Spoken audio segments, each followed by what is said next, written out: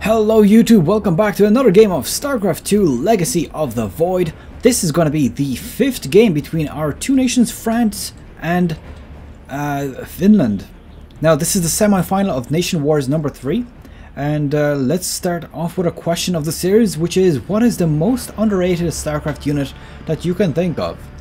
Leave it in the comment below. Of course, if you want to explain why you think that, let me know, of course.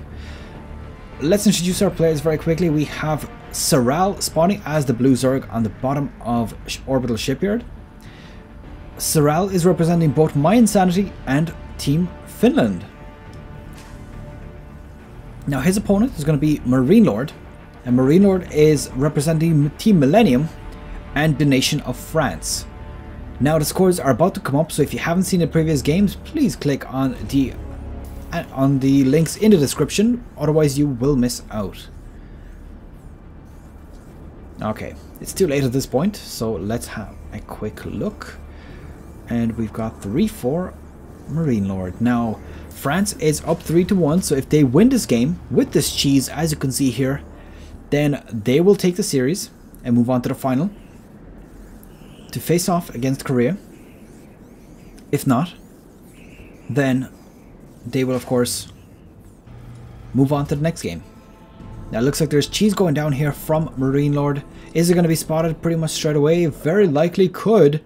This is definitely good for Serral to be able to see this at the very beginning. But on the other hand, all he's got is a hatchery almost complete and the pool almost complete. Well, about halfway there. So these Reapers are going to be in here before that spawning pool actually completes. But it does get spotted. So the cheese getting spotted pretty much straight away. And let's see how much we're going to actually get out of this. So there we go. First Reaper is now inside the base. There is a bunker going down as well. Queen is on the way, but she's still quite some bit away. And let's see how much damage this Reaper is going to get done.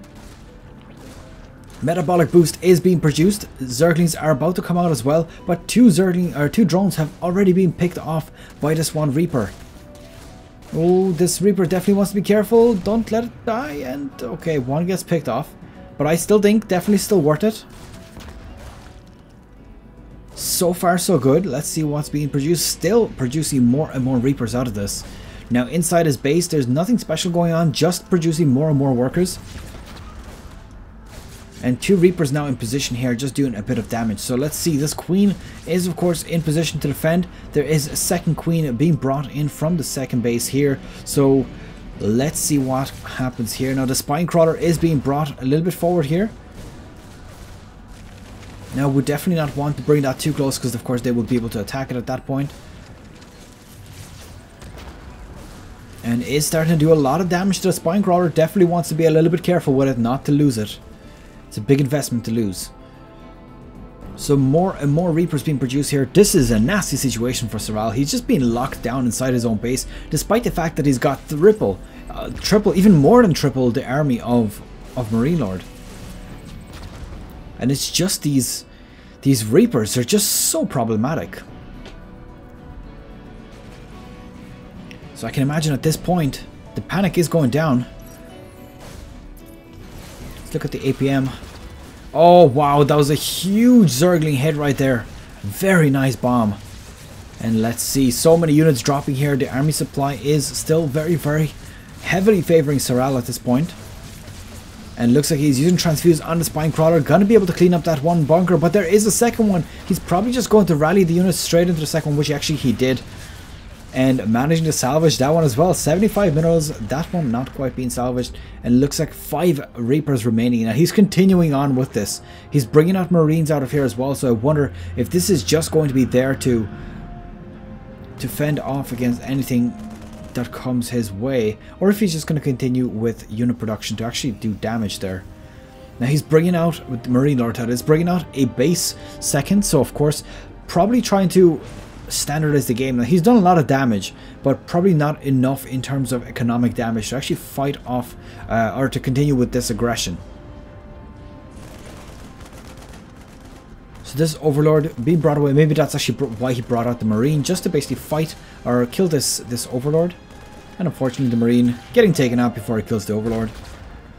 And there we go, Reaper still in position here, doing more and more damage. 4 queens in place at the moment. I do believe that unless the actual Reaper count is gonna double here, then these queens should be able to hold off against pretty much anything. I mean, they've got a lot of energy, there's a lot of transfuses available, so he should theoretically be able to hold us off. Now the Overlord gonna see exactly what's going on here. There's 3 more barracks being thrown down. Now he does have an extra expansion available and ready to be used as well, so that is something to note. So if he wants to go for the 3rd expansion, he will of course be able to do it. And more Reapers. Look at the sheer amount of these Reapers. I mean, that is a total of 9 right now, and he's got more and more being pumped out the whole time. This is not looking very good for Serral right now. I mean, he's stuck inside his base. There's no way for him to take a 3rd base, despite the fact that a MarineLorD can pretty much take his at any time he wants. I mean, there's just a few Zerglings here. They're not going to be able to break through this wall at all, unless, you know, of course he just completely decides to not defend it. But he does have Marines here, which means that he will be able to hold off against that.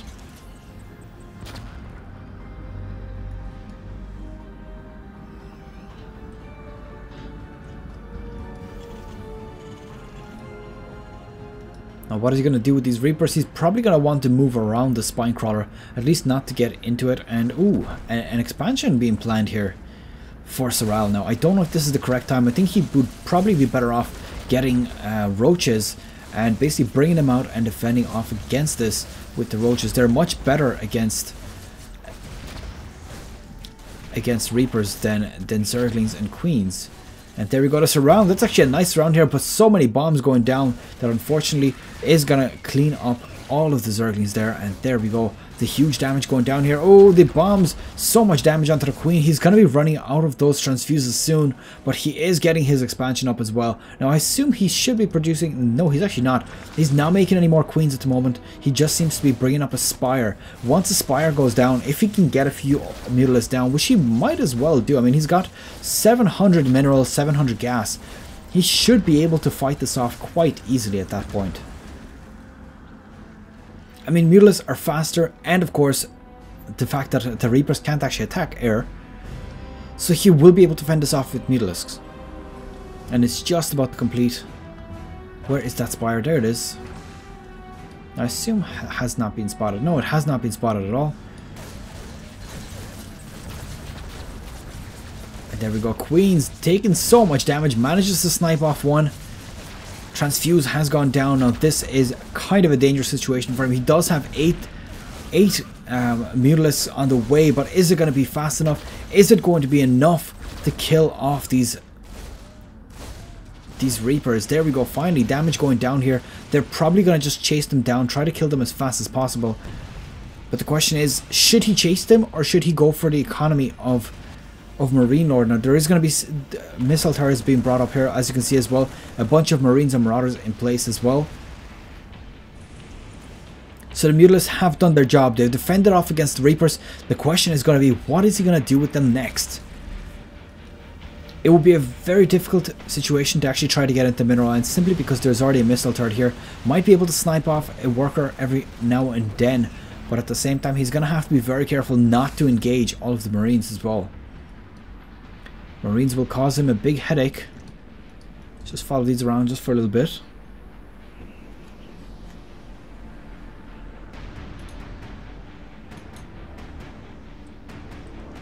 Let's see what's going to happen with them. Now level 1 armor and weapons has been completed for the bio army of MarineLorD. So is he going to be able to push out with this? It's actually a huge army. I mean, look at the army supply, 63 to 36. I think that Serral is going to be in a lot of trouble here, and of course he doesn't have roaches yet, and that is his biggest problem right now. He does have a bunch of banelings, but are banelings going to be enough against 10 Marines? Honestly, I don't know. They were actually hidden here for quite some time, so a good engage here and a lot of those Marines getting taken out, but not enough. There's so many of them remaining. It's just a straight on engage, and oh my god, all these Mutilates getting taken out as well. Drones getting absolutely massacred here. This one poor medevac just not doing enough.